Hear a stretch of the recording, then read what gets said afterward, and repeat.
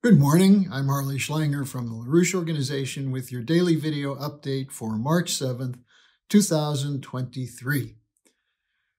Well, on his way from Ukraine, where General Mark Milley, the head of the Joint Chiefs of Staff, was engaged in playing tabletop war games with Ukrainian generals, he went to Syria. He stopped in Syria to visit U.S. troops that are stationed in a portion of Syria where the U.S. is still deployed. There are supposedly 900 troops there. Milley was there to meet with them, inspect them, and reaffirm the U.S. mission there. Now, the Syrians immediately denounced this, saying it's a violation of sovereignty, which it is. Why are there U.S. troops in Syria? And this brings up the question of an immediate urgent mobilization to support a resolution that was introduced by Congressman Matt Gaetz to remove U.S. troops from Syria. Gaetz has a resolution which is H.con.res.21, which could be up for a vote as early as this Wednesday, that is tomorrow. And what Gaetz is the resolution is to withdraw U.S. troops since there's no declaration of war. Why are we having troops in Syria in violation of that nation's sovereignty? Now, this is an urgent issue because the U.S. is the leading violator of sovereignty in the world. We talk about protecting Ukraine's sovereignty. What about Syria's sovereignty? What about the other countries where the U.S. is engaged in counterinsurgency and military operations?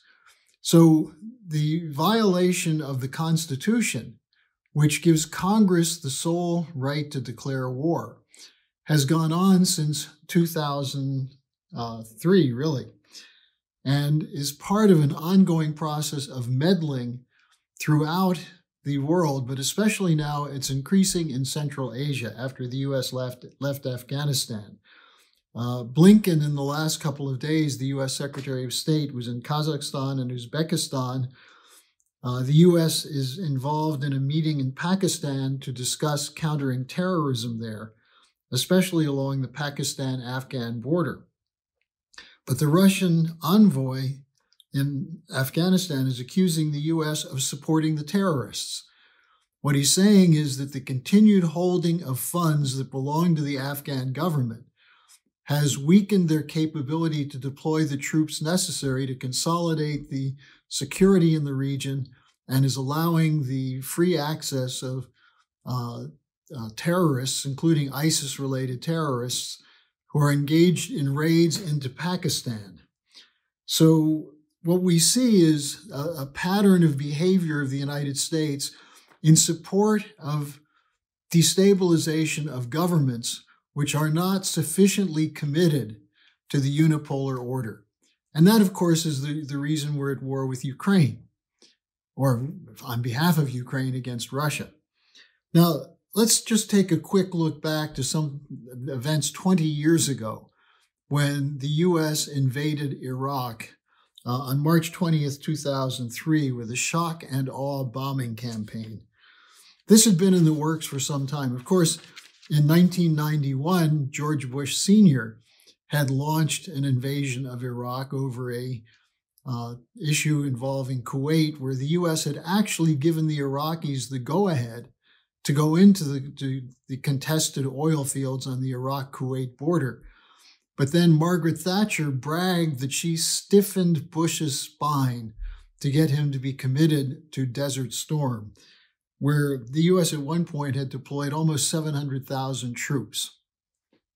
Now, after that, the drumbeat against Saddam Hussein continued. And when George W. Bush became president, the planning immediately began to overthrow the Saddam Hussein government. And a task force was set up under Rumsfeld in November 2002. In September 2002, Bush went to the United Nations and described Iraq as part of the, quote, axis of evil, unquote, laying the groundwork for the United States to ask the UN to give it the permission to invade Iraq and overthrow Saddam Hussein. In October 2002, the U.S. Congress voted for a, quote, Iraq resolution, unquote, which authorized the president to, quote, use any means possible, unquote, against Iraq. Now, what was the U.S. saying? What was the pretext for an attack on Iraq? Well, they claimed Iraq was tied to al-Qaeda and therefore to 9/11, when in fact Saddam Hussein had been fighting against al-Qaeda. And this charge of the U.S. government of Iraq al-Qaeda ties was definitively refuted by the Pentagon and U.S. agencies after the war began. But before the war, the argument was that Iraq was part of the Terror International. But more importantly, the U.S. claimed that Iraq was producing and stockpiling weapons of mass destruction. This was at the center of a February 5th, 2003 infamous Colin Powell speech before the UN Security Council, in which he laid out the claim that Iraq had ties with al-Qaeda and that Iraq was preparing weapons of mass destruction. And this came from a dossier prepared by MI6. Sir Richard Dearloffe delivered a dossier to the United States which claimed irrefutable evidence of Iraq's weapons of mass destruction. And this was then certified by George Tenet, at that time head of the US CIA. The source for this was an odd character whose code name was Curveball, and he later admitted that all these claims he made were false. Compare this with the Russiagate Steele dossier, which, by the way, Steele was a protege of Sir Richard Dearloffe. And so this trend of MI6 intervening in the United States to develop U.S. foreign policy continues again till this present day. Now, the UN wouldn't support the resolution for war, but the U.S. and the British went ahead anyway. Bush set up what they called the Coalition of the Willing. At times, there were more than 200,000 troops between the U.S. and the British in Iraq. And what was the result? Well, Saddam Hussein was overthrown and he was later hanged.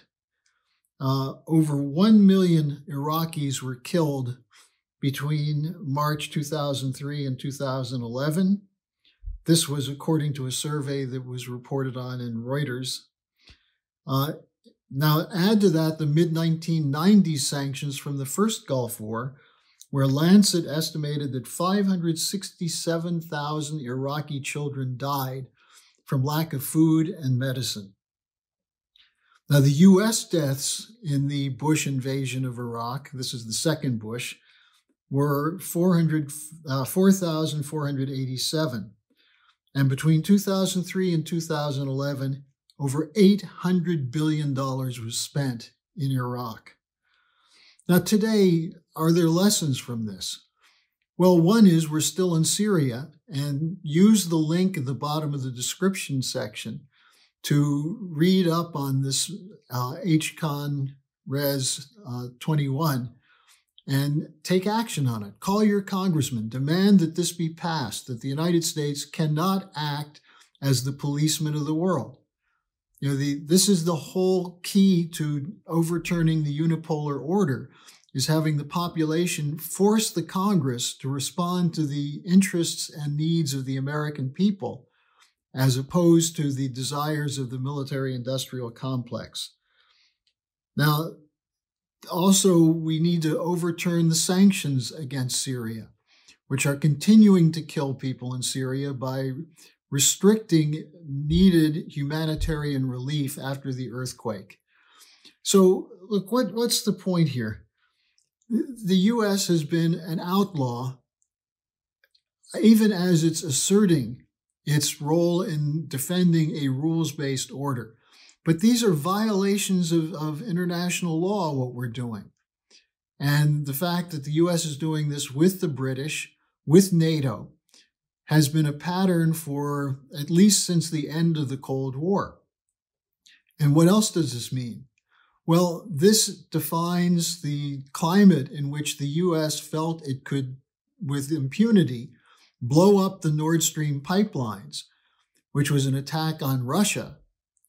but it's also an attack on Germany and Europe by depriving the pipelines, by sabotaging the pipelines. It deprives the countries that were supposed to get cheap and plentiful Russian natural gas of a necessary energy source.